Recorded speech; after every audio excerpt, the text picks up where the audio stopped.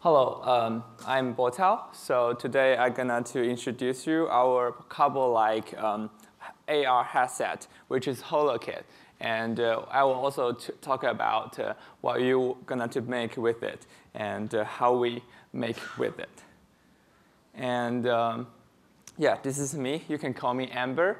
And I am currently an Imagineer at my own studio, Amber Garage, in Silicon Valley.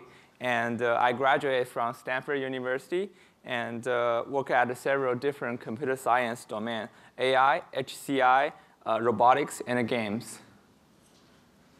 So today I have a lot of things to share with you. And I first will introduce holokit. And then I will talk about how people make with it. And then I will talk about multiplayer code spacing AR. And then possibly I will show some video. And first, let's talk about holokit. So in current AR headset market, there are already a lot of good devices. And but the problem is the price is at least $1,000. The main challenge for AR is how to bring down the price barrier to like under $100 or $200, still maintaining a very high, like a good AR experience and a very good AR quality. And it's 2018, and instead of waiting for AR like consumer product to come up, why not you can make yourself one like this.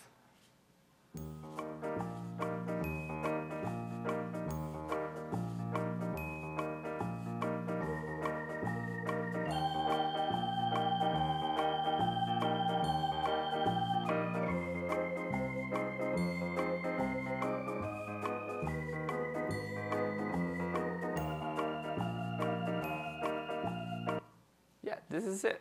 And yeah, this is a blueprint of the cardboard version of holokit. It's so simple, and it really works. And see those people. I'm going to see this, you know, one of these things, you see a hologram over a person. And this guy invented it.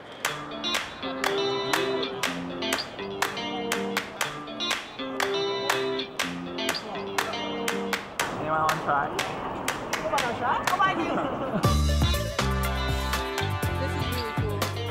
Oh, wow.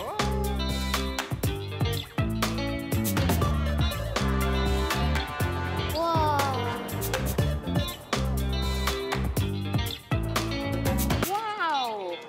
Now, that's fantastic.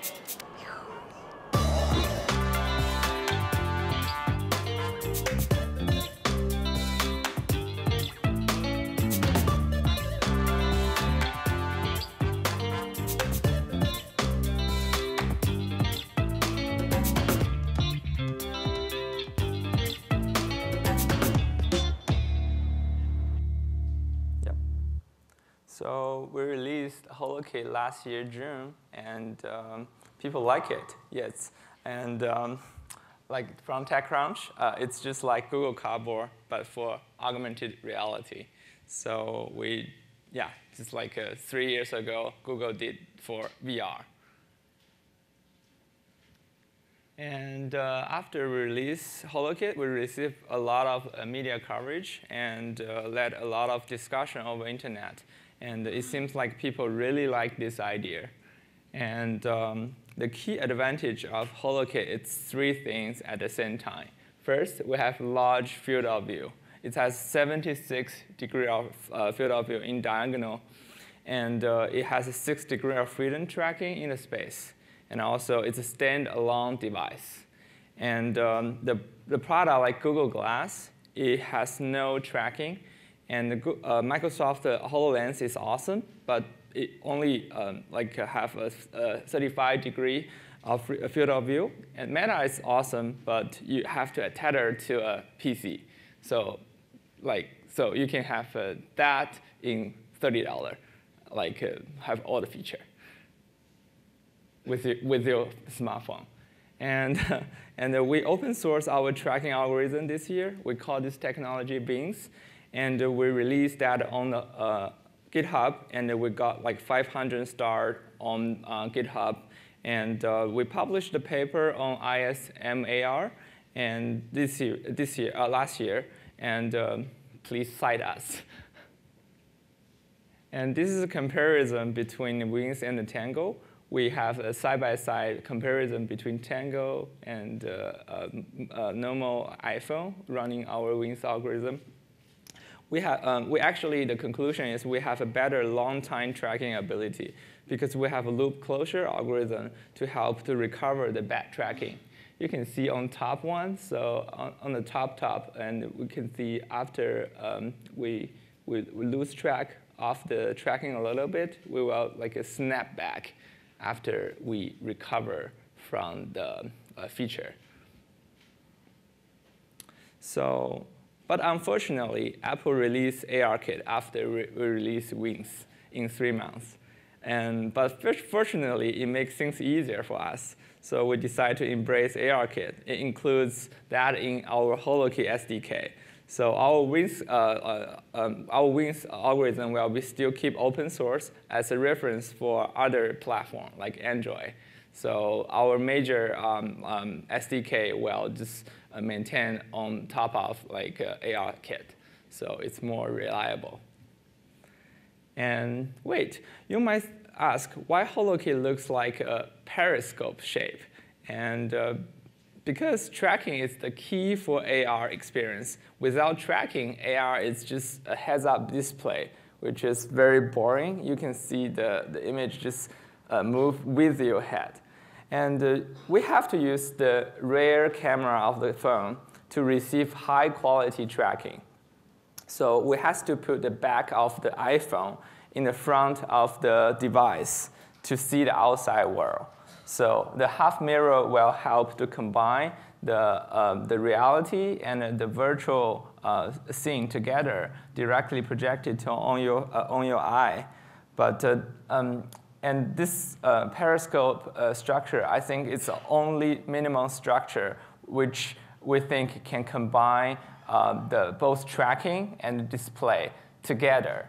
And all other design for this kind of cardboard cannot have tracking and also display at the same time. Another way to use holokit is upside down. So I think there's no other minimum structure for that. So that's why holokit is like a periscope shape. You might ask, there's another project called Mira. They also have a structure. But Mira is suffering from they cannot use ARKit because they only have front camera in front. So they cannot see using the high-quality rear camera to do the tracking. So they have to using some other solution, like a marker, to do the tracking ability. So here's how it looks like in holokit. So it directly shot from the device. So there's no visual effect. And this project is led by me and also FY from NYU. And we have Xiaojie Shen from Hong Kong UST and also Kern Pulling from NYU as our advisor for this project. So second part, I will talk about what people made with holokit. Here's the timeline. And we released holokit on June last year. And then we give away 1,000 units on SIGGRAPH last year to all the developers all around the world. We partnership with Chinese largest game company, NetEase, on September, and then we founded a holokit developer community on last month. And then we will announce something cool in next few months, which is confidential now. Okay, you might ask who need holokit. The first batch of holokit order are all from schools. And when I studied VR in Stanford, from Gordon's class, and I know the pain of the teacher to distribute enough device to the class. And but the school cannot afford 30 HoloLenses to everyone in a class. Of course, holokit will be a good alternative for a class for students to learn how to develop an AR experience. Currently, Stanford, CMU, NYU, Hong Kong UST are already using holokit in their class. How about MIT? And then the next group are from branding and also advertising agency. They use it for theme park and also for car exhibition. It makes total sense because in this scenario, they need a cheap device to demonstrate an AR experience to large volume of people, a group of users. And then there's some visualization for industrial application, such like drones and also medical. Here's an example from a company called Medivis from NYU. They use holokit to do the CT scan. You can see the model's inner layer using holokit, like that. Yep. And of course, game. And the game loves holokit. That's why we partnership with Chinese largest game company, NetEase. NetEase is actually the investor behind Niantic, which is the company has Pokemon Go and also Harry Potter Go. And also, they also have the redistribution right of Minecraft and also Warcraft. And it also has strong connection to Disney. So that's why we partnership with NetEase Games. And of course, in the future, holokit will help a lot of industry to reach large volume of users to have AR experience in their specific domain, like shopping, manufacturing, robotics, something like that. And then I will talk about multiplayer co-spacing AR. I think, in my opinion, co-spacing is the key of the success of AR. What's co-spacing? In the physical world, actually we share the same physical physical scene. AR is just a virtual overlay over the physical world. We should also share the same physical virtual overlay as if it's in the physical world. So we're supposed to see the same virtual object at the same time. So there are different levels of co-spacing. There are local marker-based co-spacing. This left one, like Vuforia did that very good. And then we have the local but markerless co-spacing. And I think Microsoft HoloLens have the spectator view, which help you have multiple users to see the same virtual thing in different angle.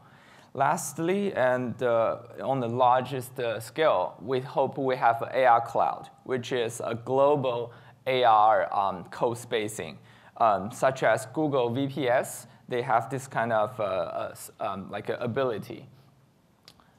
And we think local markerless co-spacing is very important and will enable a developer a lot of creative idea, not just by marker, because markerless is easier for consumer to access. So we develop a local markerless co-spacing SDK for all the holokit developer. And let's see how that help how this SDK help people create experience. First, enable multiplayer fighting game because it knows where your friends are and you can just fight like that. Yeah, just two people. They shoot the fireball to each other, and the system will judge if you hit your friend or not, or miss. Just very simple game, but it creates a lot of fun when I just randomly pick up people in the Grand Central. People will play this for half an hour just by very simply fire the fireball. Because the key thing is AR actually increase the socialization because you can see people's face, people laughing, people you can see their interaction on their face. That's very important thing. It's much, much, much more than just gaming visual effect. Yeah. And then we will talk about, it also enables a control of IoT, and because it knows where your robot is and how that aligns with your physical location.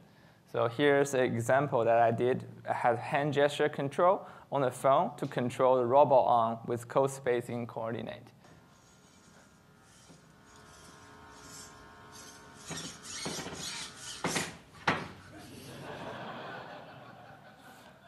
Sorry.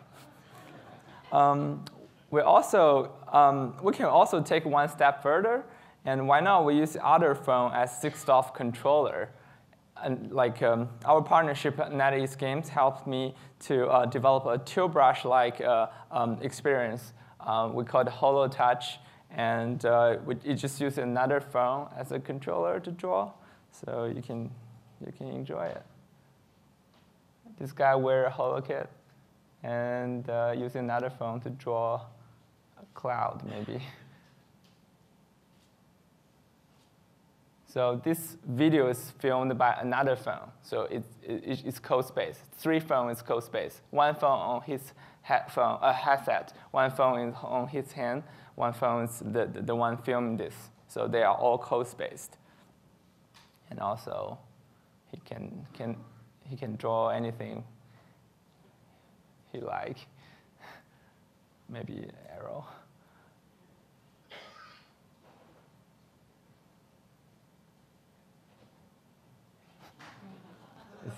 It's dope. And it's also collaborative. So you can do a tic-tac-toe.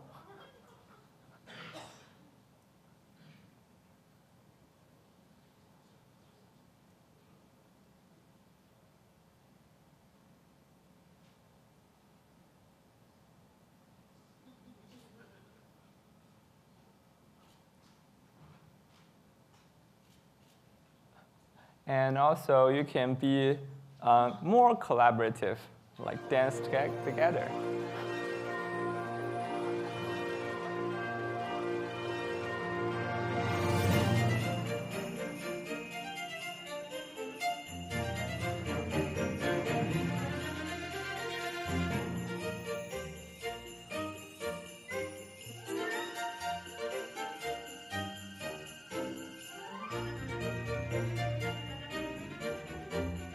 I don't know what this guy is drawing.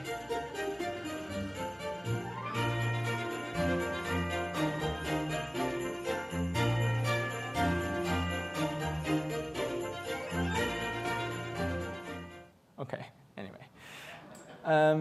Okay, that's code spacing. I think code spacing is very, very important for AR.